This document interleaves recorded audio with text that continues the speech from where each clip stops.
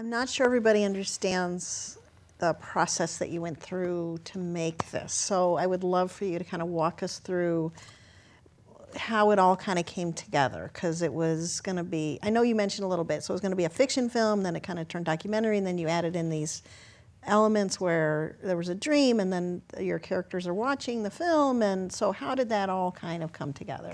So as I mentioned before the films, this started through a collaboration with my co-director, and it was at first just going to be his film, and then certain things from his film worked really well, but other things did not, and so we decided, we knew that the project had to change, so it became a documentary, and we had to look for our story.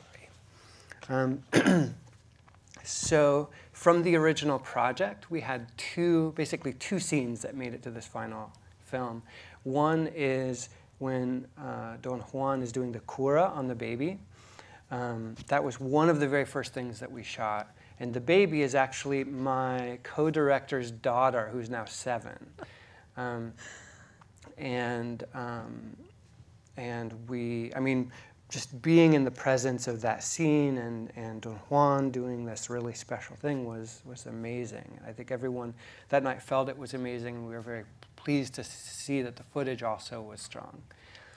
The other thing that was from the beginning was the little segment of the dream sequence where there is a woman speaking into the camera, and then there's a machete chop, and her necklace falls to the ground. And there's that huge bug there. Oh yeah. That huge beetle. A huge beetle. I think there's a snail. I'm like, oh my God, yeah. And so that was actually, it's part of a dream, but it actually, that part of the dream was not Juan's dream. It was my co-director's father's dream.